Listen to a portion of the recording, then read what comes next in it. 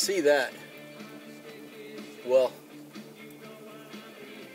the weather, rain. It's July 1st, 2013. It's about 7 p.m. This property, it's basically Muck, where it meets the lake. Yeah. And I've gotten stuck here about, I don't even count them. But when you get stuck in this muck, it's sticky. And there is turf down there, and because it's muck, it's ideal. Well, this turf is strongly rooted. You have a mission to try to extricate your vehicle, yes, from this lakefront here in this muck. Yes, it's a mission. I just had another 2-hour session.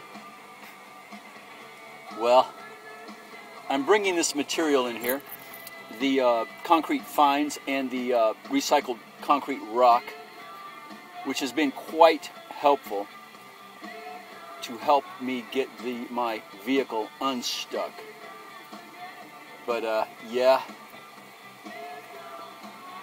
just getting materials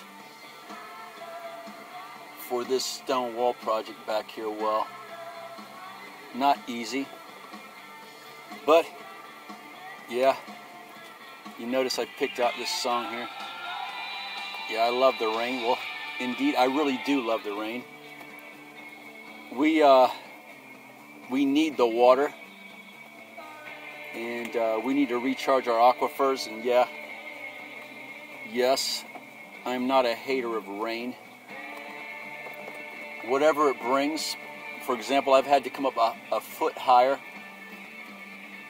on this project. Well, thanks to the rain. Well, thank you, rain. Because if I hadn't have done that, well, this wall I'm doing here wouldn't be congruent with the other walls I've done on this street. So, yes, I love the rain. I don't like getting stuck. But I'll tell you what, the muck amazes me. I'm amazed by the muck. It really is so good to grow stuff in. And it's just so sticky. It's cool. There's a lot of different types of muck. I'm going to analyze and do commentary on that later. But that's it. This is Monday, 1st of July, 2013. Getting toward sundown here. And yes, rainy day here in Florida. God bless everyone.